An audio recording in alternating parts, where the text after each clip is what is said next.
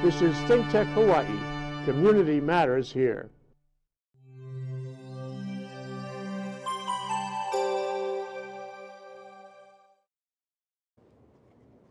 Bingo, we're back. This is Jay Fidell with Research at Manoa. I'm wearing my hat, my Cat's delicatessen hat, because it's raining so hard.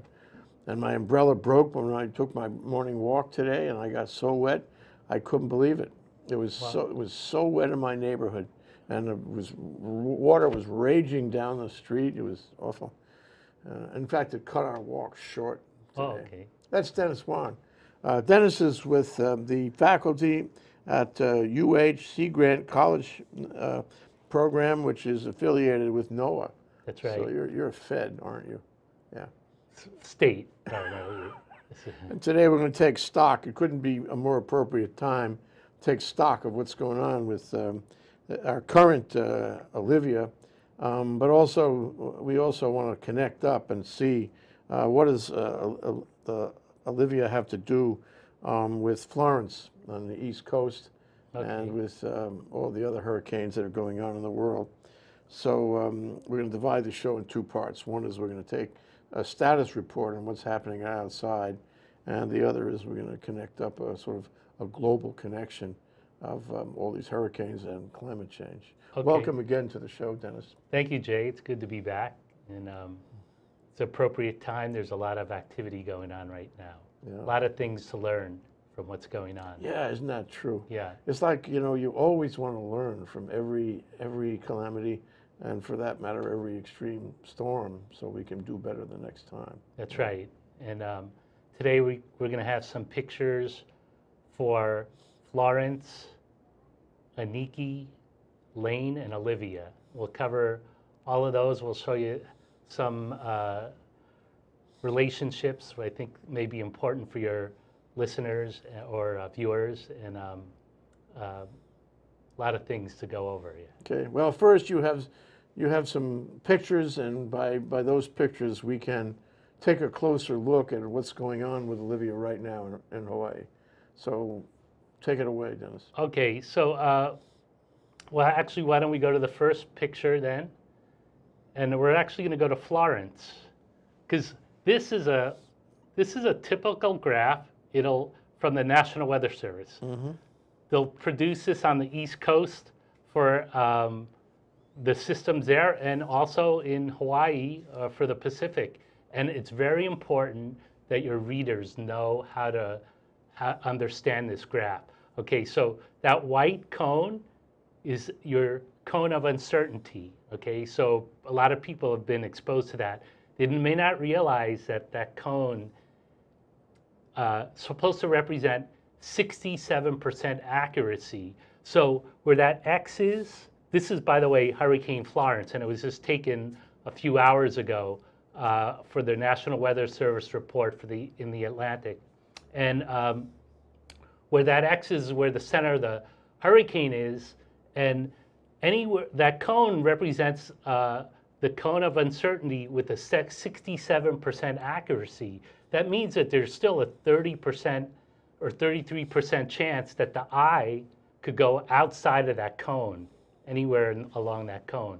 And then the other thing to note is the dark brown is where the extent of the hurricane force winds. It's a very large system, Florence. It's right now it's a Category 3, 120 mile per hour sustained winds, and the diameter for the light brown circle is over several hundred miles in diameter. And what's important that you note is even if the eye goes in the cone or outside of the cone, the extent of the hurricane force winds and the tropical storm winds are going to go way outside of that. So for instance, say the eye makes landfall near the northern part of the cone, mm-hmm. The hurricane winds and the tropical storm winds could affect Virginia or further north. And if the eye were to go along the southern border of that cone, the tropical storm winds could affect Georgia or Florida. So it's very important to understand what that cone represents, and also, you know, realize that this is a relatively new product. Just National Weather Service just started doing this. The cone of uncertainty. The cone of uncertainty combined with the wind fields. The wind fields are the brown blob, dark brown blob, and the lighter blob, which represent hurricane force winds and tropical storm force winds. So it's very important to realize that you could get impacts outside of the cone. Very important to always follow National Weather Service. Where's the M? There was these black dots. What is that? The M stands for major hurricane. Okay, so when it's category 3, 4, or 5. 1 or 2 is hurricane, and then you'll see sometimes it'll convert to an S, where it means it's a tropical storm. So okay, you can learn a lot from that. Yes, it's important because a lot of people think I'm outside of the cone, I don't need to worry, but that's not the case, and they need to have always listen to TV and radio. Always, you know, listen for the updates, and usually the National Weather Service has 6-hour updates: 5 a.m., 11 a.m., 5 p.m., 11 p.m. Okay. So you should be watching the cone, but in each one of these reports, because it changes and everything. Right, it's going to change. If you're outside of the cone, are you safe? No, there still could be risk involved. You know, it's better to be outside of the cone than inside the cone, but you still need to be alert and monitor what's going on. Okay. You said this was a category 3. Yes. Off the Carolinas, and it's did you say it was 120 sustained? 120 mile per hour sustained That's winds. pretty serious. That would yeah. if that came ashore in Hawaii, that would do a lot of damage, wouldn't it? Yes. Well, actually, maybe we should go to the next slide because we'll show exactly what could happen. Yeah, let's do that. Okay. So why don't we go to the next slide? Okay. So this is Iniki making landfall on Kauai as a category 4 hurricane. It actually, at the time, it had 120 mile per hour sustained winds, just like Florence now. But the winds were amplified because it was moving forward so fast, like the forward movement, like 20 miles per hour, added to 120 miles per hour rotational speed, gave you the 140 mile per hour wind speed when it made landfall. So it was actually a category 3 or 4 when Iniki made landfall. But the key thing to note is if Iniki had turned north 6 hours earlier, instead of impacting Kauai, it would have hit Oahu. And instead of damaging 6,000 or 7,000 structures, it could have damaged 50,000 structures, or damaged or destroyed 50,000 structures. That's confirmed in a risk assessment. A lot of people do not realize how vulnerable Oahu is. And when we saw this information, actually, this is really one of the main reasons that spurred us to do the homeowner's handbook, because realize there's so many people that are vulnerable and they don't really understand the risk that's involved and all the different ways they could do to try and protect themselves. So this is very instructive about what could happen. So you say vulnerable. What do you mean by vulnerable? Certainly, there's going to be a multiple of 10 times as many structures, both office structures and residential structures. Right. Oahu, as in say Kauai. Is that what you mean by vulnerable, or is it infrastructure, where some of those structures actually are providing infrastructure to the community, and if you break them, then all the structures become, deprived? Yeah. Well, it's both. I mean, because we're talking primarily about structures here, like houses and buildings, but the infrastructure is going to be impacted also. And by vulnerable, we mean that it's exposed. So it's exposed to the storm surge, the rain, and the wind. Okay, not only is it exposed, but it's sensitive to these impacts because like some of the buildings are old, so they won't withstand withstand the forces very well. That's what we mean by vulnerable. There's exposure, there's sensitivity to these potential impacts, and that's really the worst case, almost the worst case scenario. Is it fair to say that a more densely populated area is always more vulnerable than a less densely populated area? Yes, because they have more exposure. Yeah, it's the number of structures that are essentially. Oahu has 8 times more structures than Kauai. So if you have 6,000 or 7,000 houses damaged or destroyed on Kauai, multiply that by 8. That's where we get roughly the 50,000.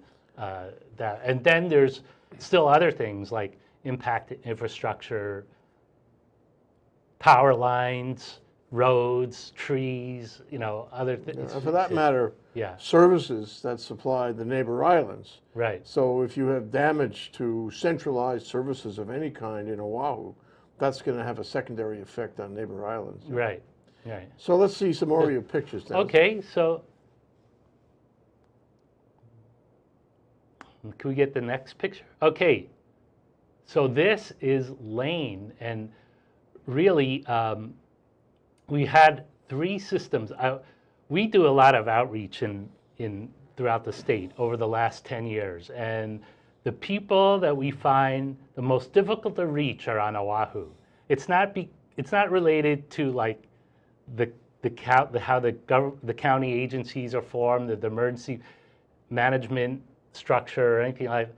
We think it's related more like just the fact that people on Oahu are more urbanized in a way. They think more about business. Maybe they're less in tune with nature, but they seem to be the least prepared and or take preparation the most lightly. So here's Lane, and you see M, it's a major category hurricane. This is just as strong as Florence is right now at this point in time. And it has a projection to curve and threaten the Hawaiian Islands and especially Oahu. Okay, now if it were not for this shear, remember the system got sheared off? Yeah, the trade winds. Yeah, and then the trade winds pushed the bottom of the hurricane to the west. Okay, but that's what happened. But potentially, if there was no shear, the system would have continued north as a pretty strong hurricane threatening Oahu and the other islands. So here you have like 2 scenarios that happened. One is what actually happened, which Lane was a non-event for a lot of people on Oahu, and they may say, oh, there's not going to be any impact, there's no need to prepare. The other scenario is something similar to Aniki, where the system curves north and hits Oahu as a strong hurricane, and tens of thousands of structures are damaged. And all of a sudden, something like this could happen in a matter of a day or 2, depending on the scenario. People will be caught off surprise. That's why people really got to understand the risk. There is risk out there, and they really got to be proactive about preparing. They just can't prepare for Lane or Olivia. All their preparations need to be for the short term, but extrapolated into the long term, so that it goes into 2019, for instance. And we'll explain shortly about that, why that's important. Yeah. Okay. All right. Are we ready for our break then, Dennis? Sure. If you want to take another picture, we can. Oh, sure. Well, let's take another picture. Okay. Well, and here's Olivia. This was taken just a few hours ago, released from the National Weather Service. And again, you see the cone of uncertainty. The The center of the tropical storm is over Maui now. It's already made landfall on Maui and Lanai. And here's why it's important to see the wind field. Do you see the light brown circle? Yeah. The wind field? Yeah. That shows that even though Oahu looks like it's outside the cone of uncertainty, Yeah. they still project tropical storm, some type of tropical storm winds for Oahu. What are we talking about, 60, 70, 80, 90 miles an hour? No, not that high. In this case, over 39 miles per hour. Okay, so so that's and what's important. Even though Olivia weakened, it's very important. People, after Olivia occurs, and people go, "Oh, Olivia wasn't that bad.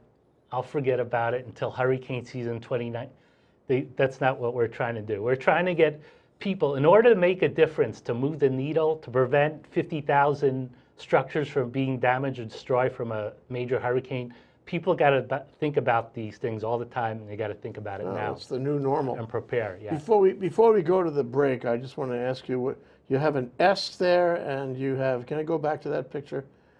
You have an S and a D. Okay. What does that signify? S stands for tropical storm. D is a tropical depression. So you'll see these products from National Weather Service, you'll have either an M for major hurricane, H hurricane, S tropical storm, D tropical depression, and that's what it's projected to be in the future. Is the wind shear phenomenon working now? I think there's a little wind shear. We'd have to talk to the National Weather Service. There is some wind shear, but I don't think it's as strong as the wind shear that Lane encountered a few weeks ago. Could we go to one more slide, or do we need a break? Well, let me ask you a question first, though, and that is, could we have a surprise northerly turn here as it comes off Maui? Could it turn to the north and the center of that wind hit Oahu? Is that possible? I think it's not very possible. I mean, National Weather Service has a pretty good handle in the direction of Olivia for this system. And then even if it were to turn north, which it probably won't, it's very unlikely that it'll intensify. So the winds right now are I think they're 45 or 50 mile per hour sustained winds. It's not like it's like a weak tropical storm. It's not a strong tropical storm like a cell was. Yeah. So is it fair to say we've been through the worst of it right now here at almost 3:30 p.m.? Well, it's hard to say because we're just talking about the winds now, and then there's the rain. The rain bands have a larger extent than the wind. So there's still some impacts possible for the rain on Oahu, and we don't know exactly what's going on in Maui now. There is a fair amount of rain going on right now. Yeah, well, certainly flooding. In my house, there's plenty of rain. Yeah. Okay, we got any more pictures? You want to go break now? One last one, maybe. One last picture.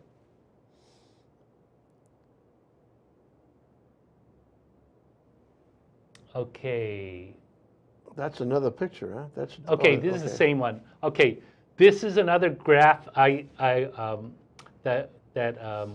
use. The three products that I find most useful for the National Weather Service are the cone of uncertainty with the wind field, and then this one is a tropical storm wind probability. They also have a hurricane wind probability, but it shows at this point in time where the center of the system is, and say for Oahu, there's a colored bar or legend at the bottom. So on Oahu, there's like a 40% chance, that's where the yellow is, that yellow is, it's roughly a 40% chance that we'll get tropical storm winds on Oahu, okay? So I use that a lot. And then the other one I use a lot, I find very useful, is the expected arrival time of tropical storm winds. And this is all related to preparation. Yeah. So we're going to get the next report at 6 o'clock today? 5 p.m. 5 p.m. today. Yeah. And we'll know then. I mean, they'll tell us then what the estimated time of arrival is, I guess. Well, yeah. Well, they already. I mean, it's essentially arrived because arrived. it's weakened. It's weakened, Olivia. That's why I'm not feeling too bad about it, because I surmise that even in case of the rain, we've already seen the worst of it, at least in my neighborhood. Well, yeah. It's hard to say because there are rain bands, and you could get no rain, and then another rain band could come around. Oh, sure. And concentric rain bands. Yeah, concentric rain bands. So hard to say. Always listen to TV and radio for the, because they're in tune with National Weather Service. I'm sort of like trying to give you a big picture of the risk into the future. We all have to get educated. And we're going to go even a little more into the future in the next part. We are. We're going to take a break first. We're going to come back and talk about the future and the connection of these storms all together on a global basis. We'll be right back after this break. Okay, sure. This is ThinkTech Hawaii, raising public awareness.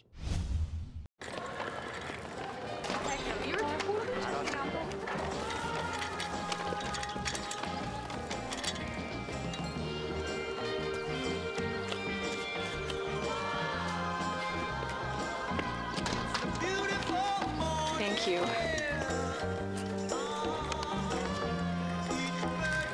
Kindness.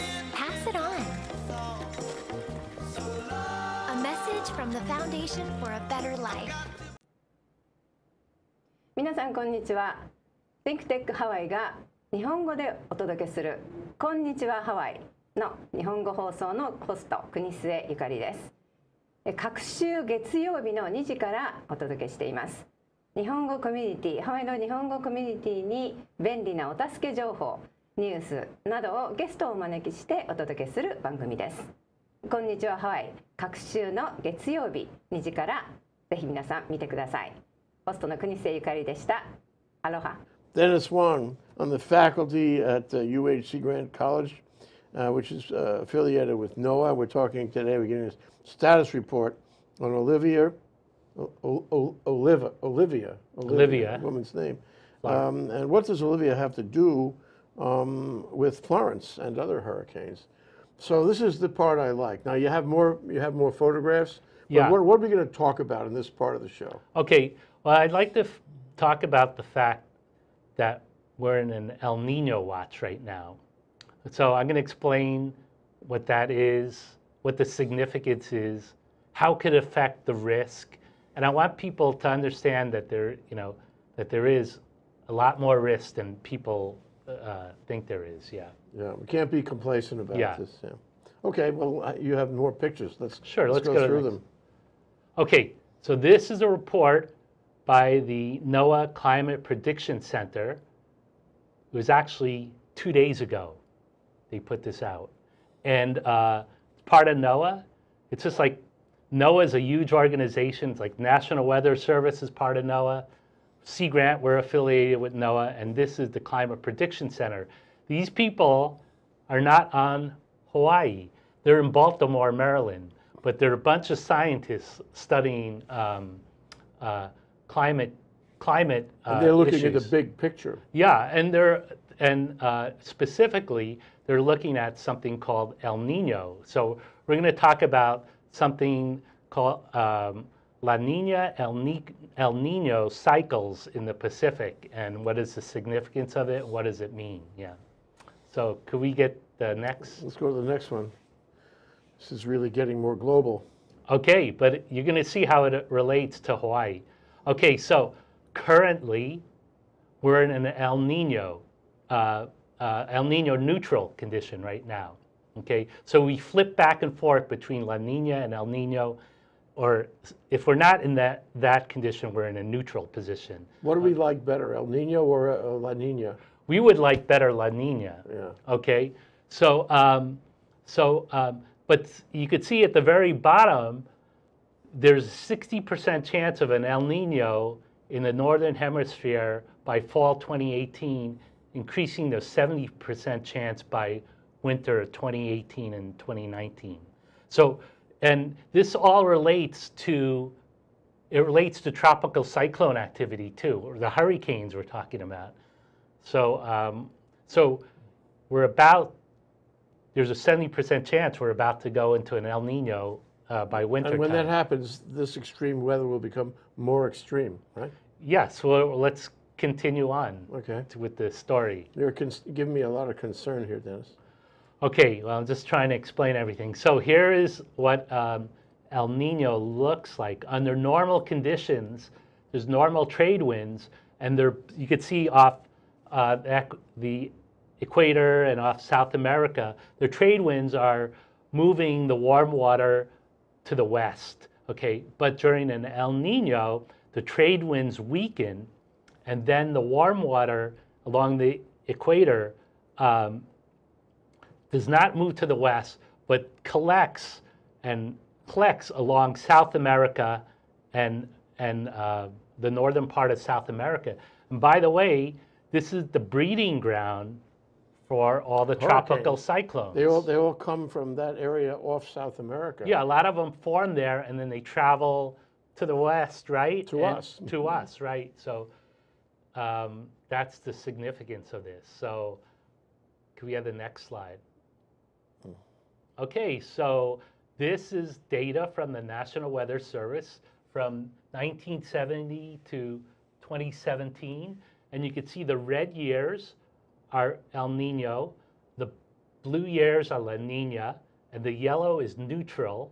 And you can see that the greatest number of tropical cyclones is during El Nino years, okay? So in '82, we had Eva, and that was it during an El Nino. In 1992, we had Aniki, that was during El Nino. In 2015, we had what was called a super El Nino, and probably the strongest El Nino they ever had, with the greatest number of tropical cyclones we've ever had. Okay, so and fortunately, we were very fortunate that they all managed to miss us. We were lucky. Yes, but that doesn't last forever, even on a random basis. What's the difference between a cyclone and a hurricane? Okay. It's just terminology. A tropical cyclone includes a hurricane, a tropical storm, and a tropical depression. Tropical cyclone means forming over the tropics, 0 to 22 degrees latitude, and cyclonic circular action. Okay, but can we go back to that slide again? Yeah. Okay, so 2017 we had a super El Nino, and you can see there are 16 tropical cyclones. They think that may have been related to climate change and warmer. It's not. There's no consensus, but a lot of scientists think that it may be. You mean El Nino or the number of storms? See how strong that the number. Well, the El Nino, they called it a super El Nino in 2015. It was stronger than. So that's previous. Climate change made it into a super El Nino. Some people think it's that. bigger than any other El Nino on the chart. And then it led to those 16 tropical cyclones. Okay, and then in 2017, you see it's yellow, so we're going into neutral. In 2018, we're in blue, which is La Nina, but we're about to go into neutral again, and then we're about to go into an El Nino again. To 2019 El Nino. And that's why I'm saying these cycles are going to continue into the future. There's going to be, and if it's related to climate change and warming, some of these El Ninos may be out of fuel and gas, or it's worse. They're going to be worse. So people got to prepare for this type of constant activity where Hector is coming by, and then Lane, and then Olivia, and it's the new normal. Yeah, it's people got to realize that there is actual risk out there, and they can't always count on these things missing us. Let me just pin one thing down, Dennis. there's no question that the exacerbation of this weather is due to climate change, right? Well, it's hard to say because, I mean, there's so many scientists. Definitely sea surface temperatures are warmer. So, because there's always a question, does climate change lead to greater frequency and magnitude of storms? Intuitively, you would say yes, because the sea surface temperatures are warmer. But a lot of scientists also say, well, when there's climate change, there's more wind shear, right? Remember, wind shear is what tore Lane apart. There's just so many factors involved. But you know, you got to take a look at the data itself too, and that may be telling you that there's a good likelihood that it could be happening. There's no consensus, but a lot of people think it is. Okay, You know, we've talked about complacency. Yeah. We've talked about the complacency of people in a highly populated area like Oahu. Do you have more slides? Let's do them. Okay, let's just go over next slide. Okay, so this was the 2015 year during the Super El Nino. Again, 15 or 16 tropical cyclones in the Pacific. And John Bravender, he was on your show with myself last week. And when people asked him, is there any way to explain all these systems missing us? Yeah. His answer was luck. Yeah. There's no reason these systems have missed us. There's luck doesn't last forever, there's no physical reason why these systems have missed us. So next year, our luck may turn. Yeah, so I mean, it's really, people gotta be on their toes and prepared. What does that mean? We only have a minute left. What does that mean? Okay, so they need to prepare properly so that they don't get hurricane fatigue. You know, for instance, don't return your supplies. Your supplies you bought for Olivia, keep them, mark them with a Sharpie with the expiration dates, use them for your 2019 hurricane season. If you're always going out to buy things and then returning them, you're gonna get hurricane fatigue. You know, everything you do should consider both the short term and the long term, what you're doing. And you do the same thing for your water. You don't need to buy cases of water. Buy plastic containers, disposable plastic containers, or you know, that are always on hand. Okay. So this is all a ramp up. It's all a training. It's all a preparation time for us to deal with the season, maybe 2019, in which we're not so lucky. And if we're lucky in 2019, well, there's always the years after that with more El Nino and more climate change and more extreme weather. Right. So you have to come back and tell us about it. I really appreciate you coming in today, Dennis. Sure. This kind of education is so important. People have to understand what's going on, not only in the short term, not only this afternoon, but in the long term. Right. We have a new normal, a new way of life, actually, in the world. Yeah. Yes. Thank you so much for coming down, Dennis. Oh, it's good to be here, Jay. Thanks. Next time soon. Yeah. Aloha. No.